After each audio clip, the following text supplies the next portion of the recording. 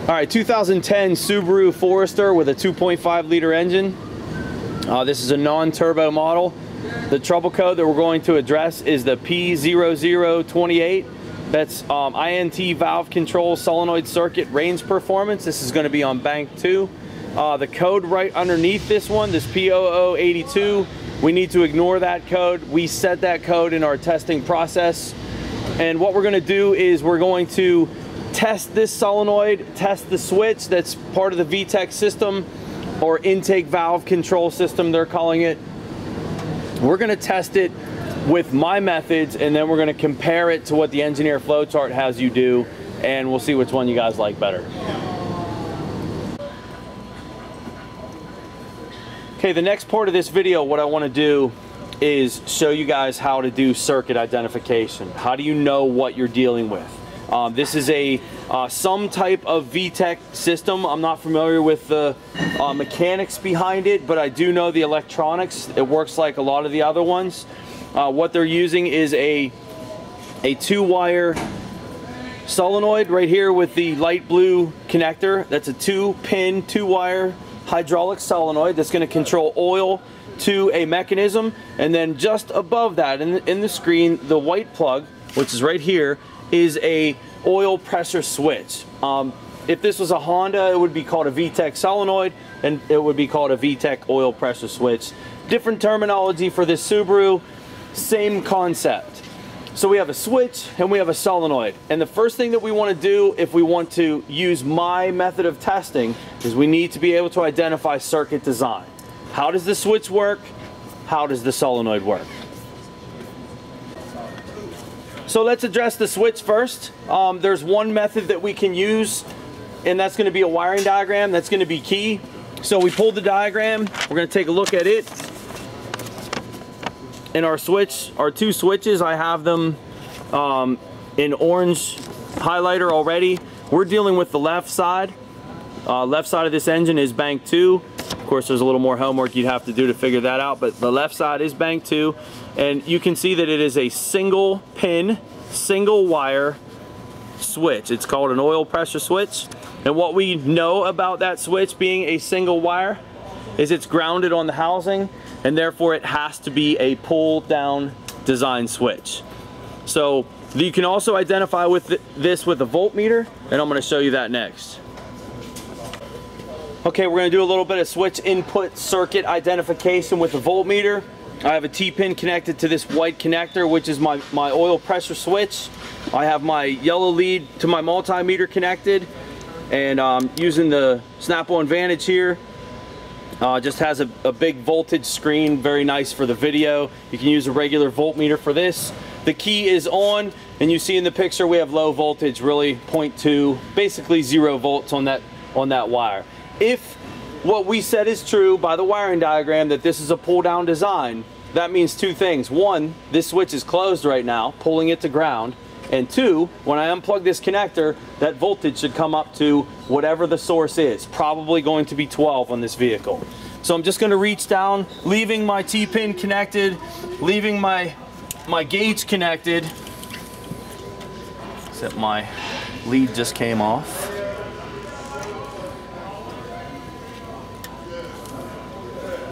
Reach down and I'm going to unplug it, and you see with the switch unplugged, that does in fact match what our suspicions are, is this is a pull down switch input. So right away what we know so far about this circuit, that switch input signal circuit is fine. And we also know that this switch itself is normally closed. This is a normally closed oil pressure switch. Oil pressure is going to open this switch. Okay, next piece of circuit identification, we're going to deal with the solenoid now, and that's going to be our blue connector down here in this picture. And we're going to go to the diagram first and see what the solenoid looks like.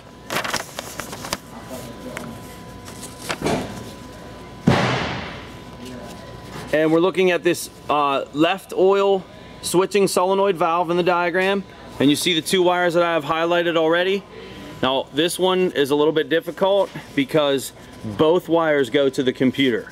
And so when you have a solenoid that both wires go to the computer on, you cannot identify polarity with the wiring diagram as I've taught you. You know, we said use a wiring diagram, follow the wire that doesn't go to the computer, always tells you what control is in the computer. On this design, both wires go to the computer. So in my experience, what I found when you see both wires of a solenoid go to the computer is the computer is going to switch the positive side of that circuit. I have yet to see a solenoid that was ground side switched having both wires go to the computer. Now, why do they do it this way? I can't answer that. Obviously, it's for circuit monitoring that they're doing it this way, but there is a way that we can identify which of the two wires is the control and that it is in fact power side switched. All right, so what we're going to do first is we're going to get some voltage readings on these two wires using a voltmeter, and we're going to confirm that this is in fact a power side switch circuit. Right now we do know the solenoid is off. There would be no reason with the key on that this VTEC solenoid would be energized. So if this was ground side switched, we would see 12 volts on both wires, on both the power and the control. It's not being turned on. If it's power side switched, we're going to see 0 volts on both wires. So I'm just going to the wire to the left first. Take a voltage reading, and I'll just get you up on the meter here in a second. So you know I'm just going to move that T-pin over for the second shot.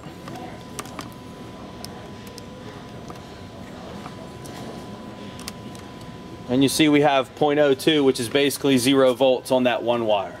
So I'm going to move the T-pin to the other wire, and I'll just keep you focused on the screen here. Moving over now to the other wire, reading 0.02 of a volt. So that confirms to me that this is power side switched. It's just not being turned on yet. Now, is there a way that we can figure out which of these two wires at this solenoid is the side that's being switched and which is the side that's grounded all the time? You wouldn't think having a ground wire all the time that they would run it back to the computer, but they do. And there is a way we can figure this out. And I want to show that to you. It's a simple test. Think about the circuit. It's power side switched. That means that one side's going to be grounded all the time and the other side's going to be switched positive. So we take a test light to battery positive and we touch on the two pins. With it unplugged, I'm going to figure out which one of these two the test light light's on. Test light's lighting on that wire. I'm going to get my test light on my screen here. So I got my test light connected to battery positive. Test light lights when it hits the ground. Touch it on the T-pin. See the test light's lighting on that one. Move the T-pin over to the other wire. Again, I'm back probing. I don't want to mess up the female pins on the front side. Touch the test light on this one. Test light is not lighting. So what that means to me is my yellow with a green tracer is the switched power side of this circuit. Okay? So the next thing we're going to do is we're going to manually energize this solenoid. We're going to look for the VTEC oil pressure switch to change, and then we're going to go from there. Alright, so here's the plan. This is what we're going to do. We're going to take this solenoid, we're going to energize the solenoid ourselves while we are watching the VTEC oil pressure switch. What we should see is we should see the voltage change on the VTEC oil pressure switch when the solenoid is energized. If it does, that tells us the solenoid's functional, that tells us the passages internal are clear, and that tells us that this VTEC oil pressure switch works as it's designed. Now when we do this, we're going to use the existing wiring on the car to provide the power or ground that we need. In our case, we determined that we need a power. It has a constant ground. If you do this part wrong, you will fry the engine computer. So a safer method, if any of you are unsure of what I'm doing, is to disconnect this solenoid and run your own power and ground to it. That would be the safer method. I'm going to show you the method that I'm going to use on this. And again, if there's any questions, if you do this wrong, you're going to cook the computer. It is that simple. And this is what, a $2,000 computer? So we need to be $2,000 confident in what we're doing right now. All right, so I have my T-pin installed. My setup is this. My yellow probe is connected to my VTEC oil pressure switch. And you see that I'm at 0.1 of a volt. Basically nothing on that circuit right now. That switch is closed. What we want to see is that switch open. What I'm going to do first is show you the wire that I'm connected to again. On the solenoid, I have this wire T-pinned. This is going to light. The reason my test light is lighting is that's going through the solenoid to ground inside of the board of the computer. Unplug this, and you're going to see that that light is not lighting. So I don't want to be on the ground wire. If you're on the ground wire for this test, you're going to cook this computer. So I'm on the controlled power wire. The reason it's lighting is it's not dropping all the voltage across that bulb because the resistance of the solenoid is high, and it's taking that into account. This test light, unfortunately, is not going to be enough current flow to energize this solenoid. I prefer the test light. What we're going to have to use is a jumper wire. A jumper wire, in this case, is where you're going to get yourself in trouble if you don't know what you're doing. Now, I'm confident enough, the key is on, the engine's not running right now, to give this wire 12 volts. We should hear a click when we do it. So listen. Okay? So we have identified the circuit properly. We know that that's the switched wire. We know the computer switches power to that wire. That solenoid, at least sound-wise, is functional. What we want to see with the engine running is this VTEC oil pressure switch, voltage change when I do this step. So I'm going to start the car now.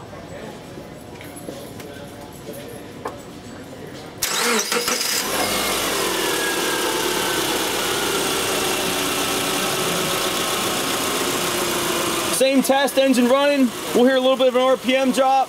Watch the voltmeter. Went to 14 volts. Show you again.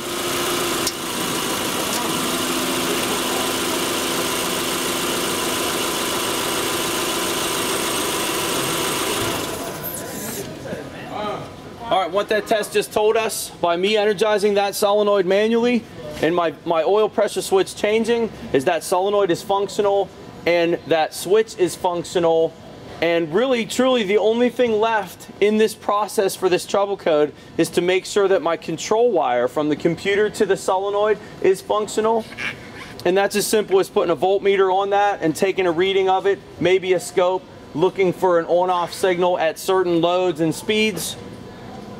And right now, this is showing the system to be completely working like it should be. So where's our trouble code coming from? We'll find out here in a minute. All right, the last part in our system check, as I just mentioned, is our control wire from the computer to the oil pressure solenoid. We need to make sure that that's functional. We need to make sure that the driver is functional and can turn the solenoid on. So I'm connected to that control wire, and I'm in a scope setting now. I want a faster time base so I can see on-off pulsing. And what we want to do is we want to watch this yellow trace on the screen. I'm going to start the car.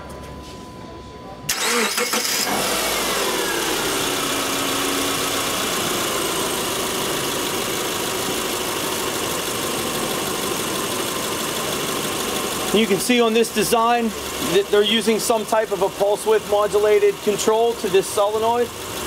In fact, we could measure the duty cycle of that right now. Something else I want to put on the screen with my second channel is my VTEC switch. We'll get a switch reading the same time we're getting a control reading for the solenoid. You see that my switch voltage is at 0.05. So this pulsed on-off signal we're looking at is not enough right now. It's not enough of a magnetic field to open this solenoid. Now what we don't know is what load and what speed that it's going to change that. We tried revving it here. We can't get it to do it in the shop. It probably needs to be driven. But truthfully, this signal in itself right now with this square wave tells you that the control wire from the computer to the solenoid is good. and that we're done. I mean, this whole entire system is working like it's supposed to. We followed a manufacturer flow chart, or we didn't follow a flow chart that had you do some crazy stuff in step 1, which was disconnect the computer, disconnect the solenoid, and start doing some ohm tests. Now, this method's much faster, it's much better. However, a little bit on the unsafe side if you don't know what you're doing. I'm going to show you this duty cycle signal. I'm going to get out of here.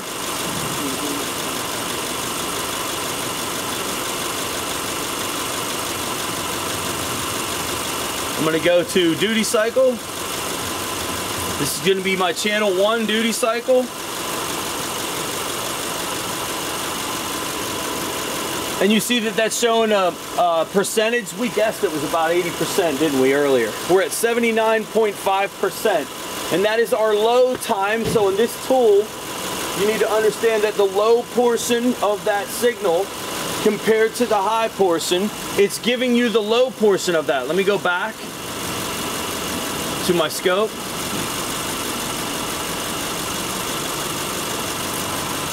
And if you look at this square wave, you can see that the low portion compared to the high is in fact 80% low, 20% high. So what we have right now is a 20% duty cycle to this valve. And here's what we know, 20% is not enough to energize the solenoid. Why they're using a 20% duty cycle at idle when we're not even doing anything with this component, I'm not sure, but they are. And there you can see it. This circuit's working fine. Everything electrically is good. It took us 5 minutes to do it. We didn't have to get to the computer, disconnect the computer, ohm wiring. The system's fine. All right, so with everything checking out electrically on this car, one of the concerns you always have with a VTEC code is oil level. We want to make sure that we have enough oil in this car. And pull the stick out and take a look at this, and there's literally nothing on that stick at all. So we're low on oil. That needs to be corrected. I believe that's our problem with this car. The last thing is going to be that we need to make sure, I want to make sure you guys didn't get bad information. What I said was that 20% duty cycle that we saw on this solenoid at idle was not enough magnetic field strength to open and make that switch move. Now we don't know that because there isn't enough oil in this car. So I think the last thing is going to be, let's put oil in it and let's redo that last part and take a look and see what that looks like. I'm not sure it's still going to move. That doesn't change anything. You see what our problem was, low on oil on this car. All right, so we filled this thing up with oil, redoing the idle test. You see that 20% duty cycle is still not enough to open up this oil pressure switch. It's going to be certain loads and RPM combinations. Can I get Devin, you to jump in here and snap this a couple times and see if we get a command change? Oh, you know what? Before you do that, I'm going to want to clear these trouble codes. The reason you want to clear trouble codes is certain outputs will be disabled with a trouble code in memory.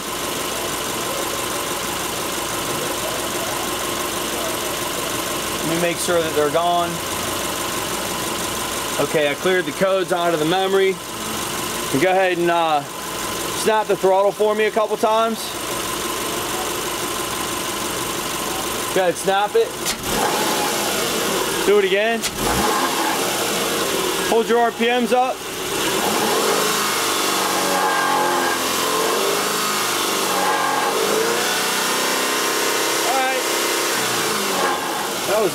That was good. It would look like about $4 this changed. Let me change my scales on this green tray so you can see it. I'll go to a 50 volt.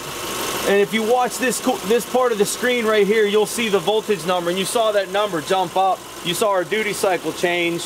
Go ahead and do that again for me. Give me an RPM number. No, it was a steady throttle. Give me like $3.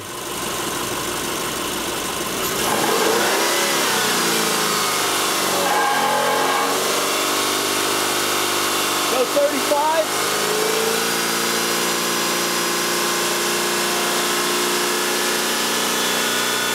Okay. So about 3,500 RPM is where this computer, you see the on-time change, which is our top section. Remember, in this waveform, the on-time is the high portion because it's power side switched. You see the on-time increase. That looks like maybe about, I don't know, 60% maybe, where we were at 20% before. And what that did is that's enough magnetic field strength now, and you see that VTEC oil pressure switch signal change. When we did this in the first place, this did not react this way. So again, when you have a trouble code in memory, certain outputs are disabled, and of course we had an oil issue. But that's it. I think that's a fix. You can take this car, no codes present now, and that's a fully functional system. I have no problem giving this back to the customer. All right, so let's look at this flow chart, and maybe you guys will get an idea of why I do things the way I do them. Starting at the beginning, our DTC P0028, and you know, this is a Mitchell program, but you guys need to understand this isn't Mitchell that writes this flow chart. This is the engineer. This is what they get from the engineers at Subaru on this car. And gives a little description, the trouble symptom of improper idling. You know, you can click on the wiring diagram, which is helpful. It shows you the computer connector and things like that. But let's start at step one. Step one of this flow chart says to, number one, check the harness between the ECM and variable valve lift diagnosis oil pressure switch. Check the harness. So it tells you to warm up the engine, turn the ignition off, disconnect connectors from the ECM and variable valve lift diagnosis oil pressure switch. So step one of this flow chart, they want me to dig the computer out, disconnect the connector, and find the pin and ohm the wire between the computer and the oil pressure switch. Well, knowing it's a pull-down design circuit and just doing a simple voltage measurement and unplugging the circuit, showing us battery voltage or 12 volts in our case, told you that that circuit was okay. Now you tell me which one's easier. Next one. Check variable or check harness between ECM and variable valve lift diagnosis oil pressure switch. So we're doing the same thing, but this time we are connected to ground. And so now what we're doing is a short to ground test on that same wire. And so once again, my test, disconnect the disconnect the switch, voltage jumped up to battery voltage. It's a pull down circuit design. If that switch was shorted to ground, it would be 0 volts there. So again, didn't need to do that. Step three is to check the same circuit for a short to power. And again, it's the same kind of tests. No reason to check for a short to power on this circuit. The circuit was working fine as it should be. Step four tells you to clear the codes after checking all that other stuff. And it tells you to clear the codes, and then after engine idling, if the code comes back, to replace the oil switching solenoid valve. And when you if you click on refer to oil switching solenoid valve, all that is an R&R procedure. So this is probably one of the worst flow charts I've ever seen. It makes no mention of replacing the switch. It's saying to replace the solenoid valve. And then it also makes no mention of checking the solenoid whatsoever. So if the switch circuit ohms fine, they're telling you to replace the switching solenoid valve. You know, is that a misprint? I don't know. But that's it, man. That is a horrible, horrible flow chart. You know, there's no mention of the switch itself being possibly needing to be replaced. Not to mention the computer could be at fault. It does address the harness for the switch, but that's it. No mention of solenoid circuit wiring testing. I mean, it's ridiculous. This is what we deal with in this field. And you know what? Frankly, I'm fed up with it, man. These engineers need to get with the program here and figure out that, you know what, we have a little bit more brains than you think we do. And why don't you tell us how the circuit works, please? Tell us the stuff that I'm teaching. Tell me if it's pull up or pull down. Tell me if it's power or ground side switched, if it's pulse width modulated or not, or what kind of signal on a scope should I see on this wire. This would be a huge, huge help to us in this field. Please, if any of you guys are listening to this, help us. This is ridiculous. We can't follow these. You cannot do troubleshooting on a flow chart like this.